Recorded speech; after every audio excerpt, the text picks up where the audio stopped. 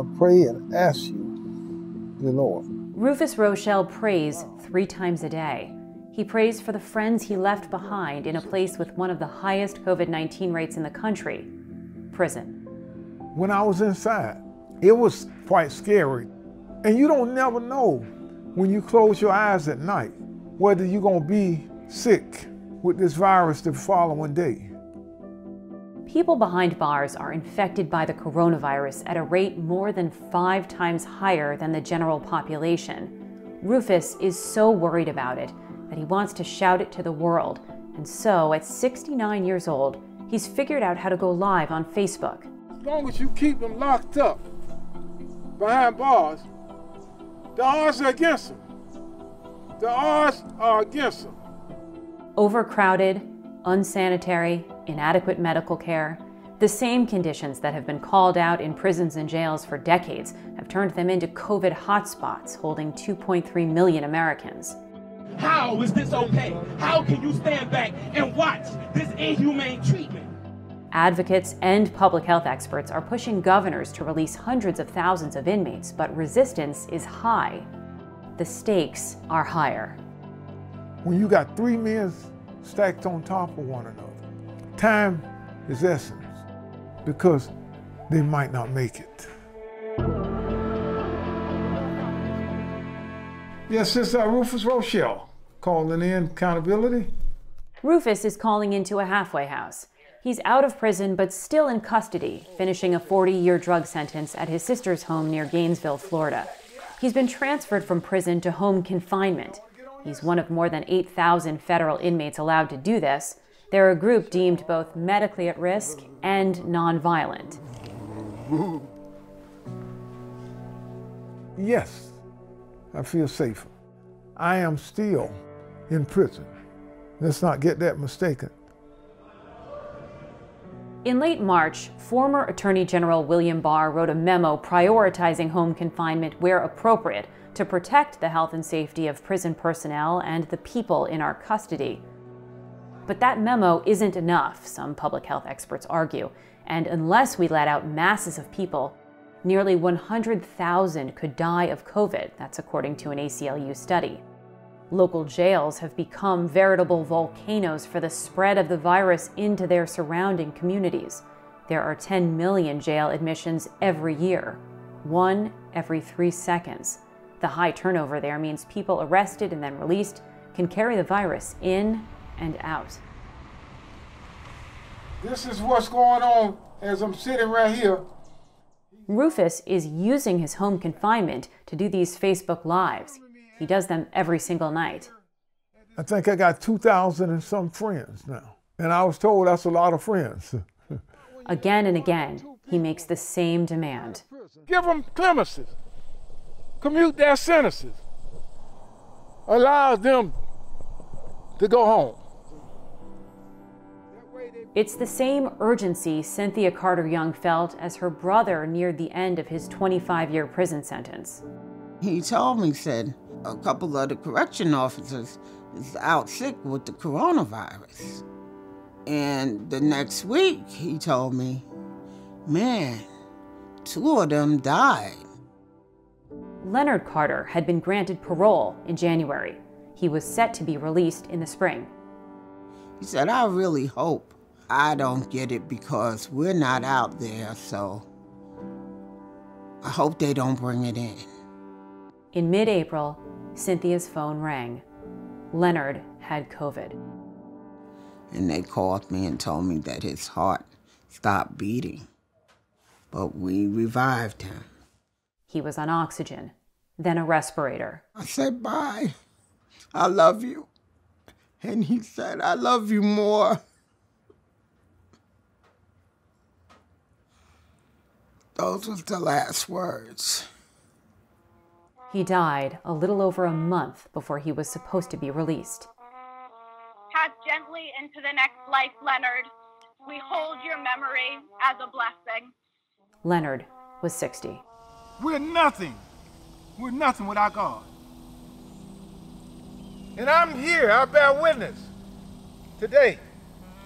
Like Rufus and Leonard, Nearly 250,000 prisoners are considered aging 55 and older. 40% of the overall prison population has at least one chronic health condition, and a disproportionate number are people of color.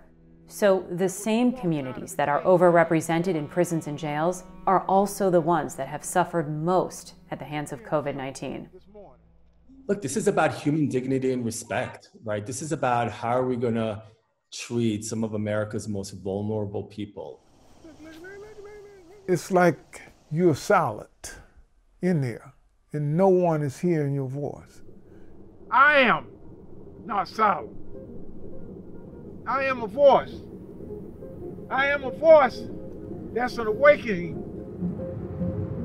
Word came recently a prisoner close to Rufus was getting out. His brother.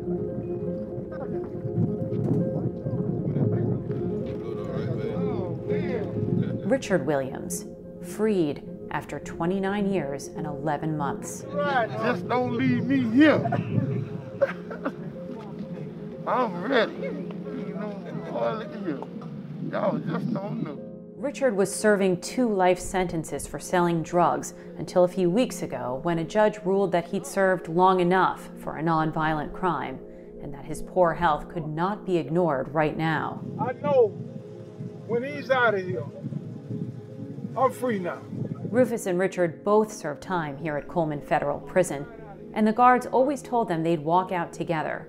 But the brothers worried COVID would be a death sentence the courts hadn't imposed. For the past several months, since March, we basically lived in one room. We do 35 days lockdown. That means you not leave 24 hours a day. You take a shower 3 times a week. You don't come out. It's not just inmates who feel unsafe.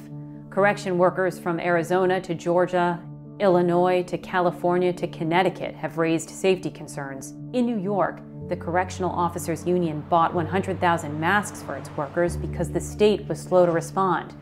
The memory still weighs heavily on the union's vice president. We've lost members, and maybe unnecessarily, that if our concerns early on with the Department of Corrections and Community Supervision and the Office of Mental Health had listened to our concerns early on, maybe those members would still be here today. They even commented they weren't going to provide masks because of the optics, that we were looking like we were, promoting a virus and being this contagion, right? That it wasn't believed to be back in March, but now we have a whole different picture.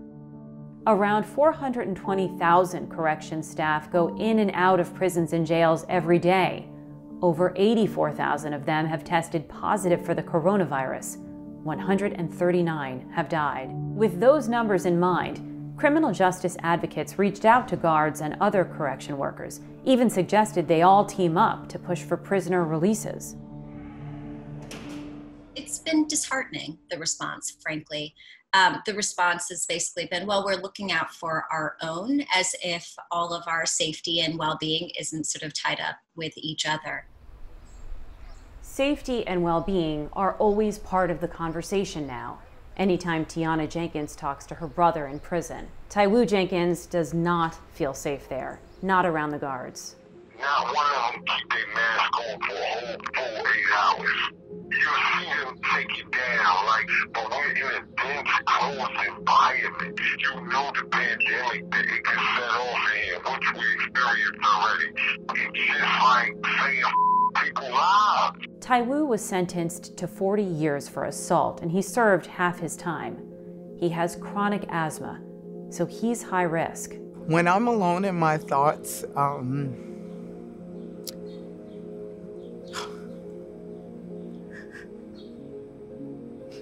excuse me, it hurts so much because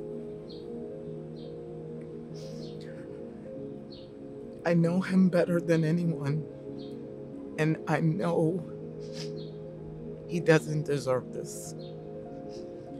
Around half of all adults in the U.S. have had an immediate family member locked up for at least a night.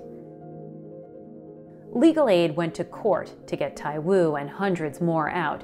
A judge dismissed Taiwu's petition, writing, "Surely their right to be protected from the virus must be weighed against the right of their victims' families, and members of the public to be safe from them." Richard Pompilio represents victims, and he knows the terrain personally. His son was murdered, and the killer is nearing the end of his prison sentence in New Jersey, a state that just freed thousands of inmates to address a high COVID death rate. Richard doesn't know if his son's killer is about to get out. And the only reason I don't know is because I haven't made inquiry. And it may sound a little bit strange, but even after 31 years, it's so painful to confront. So we haven't even gotten to that point. Some in law enforcement say letting hundreds of thousands out of prisons and jails will only start a new crisis. The system is already overburdened, and now you want to reintegrate these individuals back into society, try to find a job, try to find them housing, try to find them the appropriate medical help. They don't have those capabilities. Despite the resistance, at the start of the pandemic, governors in 15 states signed executive orders encouraging or mandating releases, but none of those orders were fully implemented. The buck stops with governors, and they have failed. And unless we get them out today, people are going to die. They're going to die inside prisons and jails, and these infections are going to spread to the rest of the United States, and they already have. What is the answer? Nobody seems to have one. So at random, one person, two people may get relief, and several hundred will not. Richard will now report to a parole officer for the next decade. Rufus remains under constant monitoring. He can't really go beyond the front yard without permission. He's determined to send his message much farther than that. We are ones that are not going to let your sons and daughters die behind bars based on COVID-19. We are on a mission